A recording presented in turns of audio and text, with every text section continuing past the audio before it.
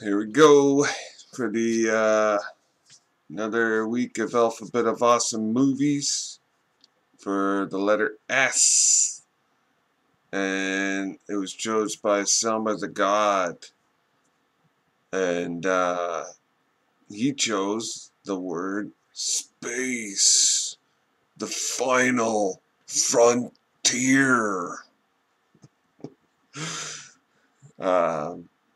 Yeah, that you just opened the floodgates there, man. That's basically anything. There's just tons of movies to do with space. And by the way, I don't know, was that a Star Trek thing I did at the start there? I don't even know. Probably, I think it was. I'm not a Star Trek fan. I'm on the other side. You're either a Star Trek fan or a Star Wars fan. I'm for Star Wars. And shit, I probably could have used a Star Wars movie for this one, but I didn't bring it out for this one because my favorite non-horror space movies are these bad boys right here, the Superman series. For Star Wars, I do like The Empire Strikes Back is my favorite, by the way. But Superman is my favorite non-horror movie, movie pick for this week, for the space, for the word space. Wow. Can you tell I'm hungover? St. Patrick's Day. About, I don't know how many hours of drinking I was doing yesterday for St. Patrick's Day. That was great. I made that chugging video. Oh, fuck. Chugging Guinness. I didn't say it at the end. That aftertaste fucked me up, but I'm going off on something else, and I don't know if I have that song playing yet, but I've used it for a couple videos, but can it get more perfect for this video? Space Lord Mother from Monster Magnet. One hit wonders. Superman. I've talked about this so many times. You know my deal with Superman. One of my mentionables for the horror movies, space. The word space, the Blob. And I love the original, but the remake is just awesome.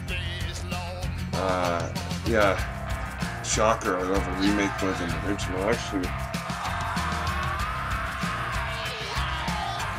my pick coming up,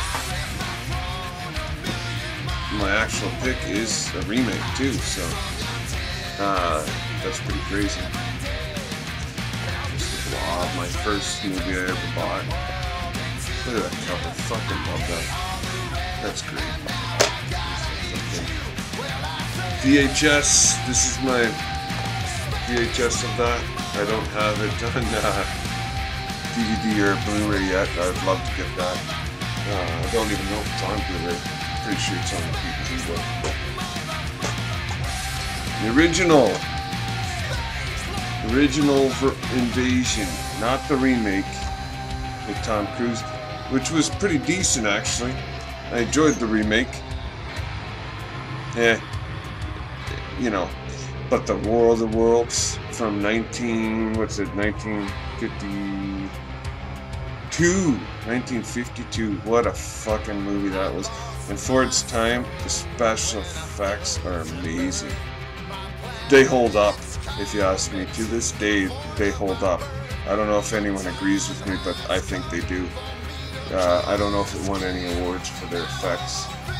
I don't think they actually had awards for that back then for Oscars and stuff, but it would have won some because wow, what an amazing movie about they're fighting aliens. They attack our planet, they attack Earth. War of the Worlds. We're at war with them. They are some tough ass son of bitches you can't get through their force field. There you go. And my pick this week is a remake. Quite possibly the best remake ever. In my mind, it is. And it's not just the best remake, one of the best horror movies ever. The Thing, they, of course, spaceship, they find a spaceship hidden in the ice, and get this guy, get that sucker up there, and starts changing into them. It wants to be them.